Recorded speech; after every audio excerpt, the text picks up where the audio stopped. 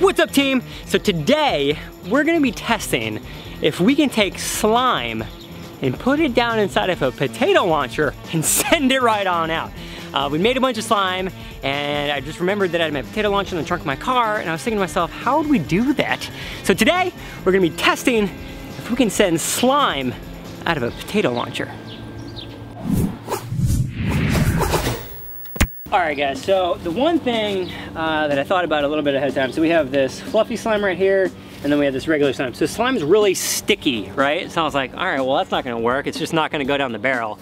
So I started thinking about that a little bit, and I thought, all right, well, I have this mineral oil, which is like super duper slippery. I mean, like, it will make anything slip and slide. So I was like, I wonder if I coat the inside of the barrel with some of this mineral oil that we are holding the potassium in.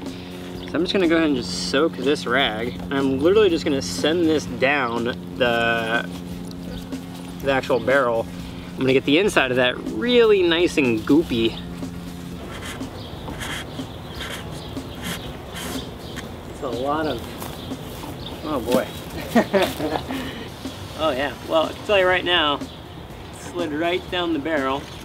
All right, I choose this piece. The guy right here.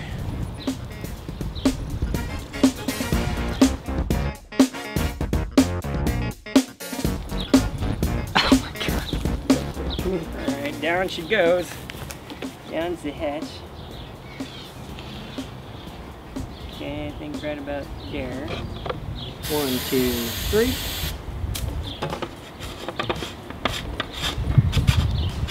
Lock it in place. Okay, and we're gonna go slime on 3. 3, 2, 1, slime.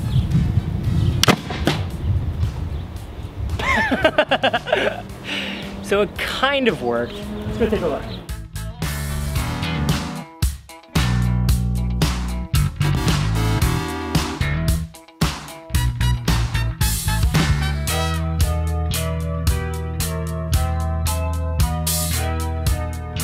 So one piece worked back here. That kind of went through. It'd be interesting to see that in slow motion. This is our main piece, and it kind of just like tumbled out. Didn't really do anything super impressive. It kind of just like, it made a really cool sound. And it's still, you know, it's still really squishy. It's definitely dirty. I bet we could probably even reload it. Let's give it another shot. Okay, so I thought it just like, it didn't work. I thought it thudded out, but actually that was incorrect. What happened is, it just hit the ground, so our aiming was wrong. So we're gonna tilt up a little bit, and we're gonna go ahead and give this another shot. Because I think if we get it right, it's gonna look really cool. Get it nice and looby. Looby, looby, looby. Okay. Down the hatch.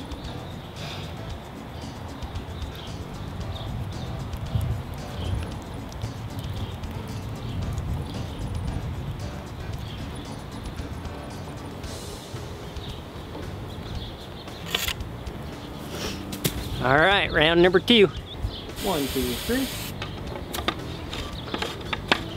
All right, 3, 2, 1, slime.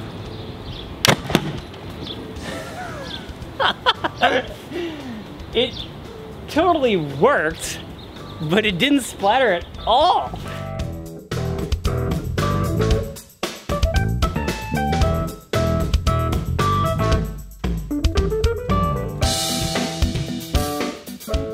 Foam slime, which is very different than just the regular slime, it held its structural integrity out of the barrel, and then when it hit, it kind of like belly flopped, and then it kind of like took in all of the force, and then it kind of pushed it back out again. So it's kind of, in a weird way, it's like rubber. I mean, it totally took the force, boom, and then it kind of bounced, and then it kind of came back, but it stayed intact. It didn't rip apart. Which is really interesting because it's like, you know, this is a polymer, and so that really kind of proves how strong a polymer really is. I mean, a little bit of boric acid and some baking soda, and we've taken this standard glue and shaving cream and made it into something that is almost indestructible. We shot it out of a potato launcher and it just bounced. That's really impressive. I'm really, really, really impressed by how sturdy this stuff is. All right, now let's test the other slime. Okay, now this stuff is gonna be a bit of a challenge because it's really sticky. And so it's cool because it kind of breaks like that, you know, but the problem is I don't want it to break too much inside of there. So we're gonna go small at first. We're just gonna kind of make like a little chunk like this. And that's what we're gonna shoot out of there. This little slime ball. See what happens. Now, my prediction is because of the way this stuff works, it's very different than the foamy slime. It just kind of rips apart. If we get this thing to actually go out of the barrel, I'm pretty sure this thing's gonna kind of like explode in a bunch of different pieces, but only one way to find out. That mineral oil makes everything so insanely lubricated.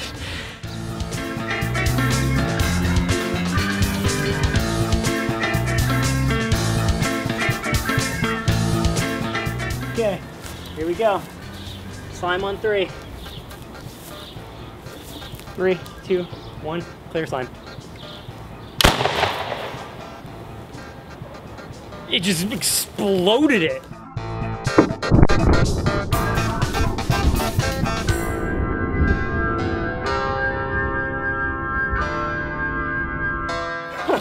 It definitely kept the pressure, but it just exploded it inside of the barrel.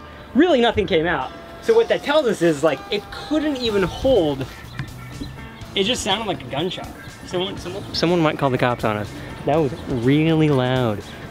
If you take a look over here, there's just, you know, little tiny pieces. Look at that. It just got shredded. It didn't even come out. I mean, basically what happened is the force coming out of the actual barrel just ripped it to shreds, and before it even got all the way out, it just turned to just like a shotgun, like nothing. Nada. So basically what we learned is the only thing that can really sustain the force is the fluffy slime. The other type of slime, because it's the same ingredients, that one, it just got ripped to little shreds.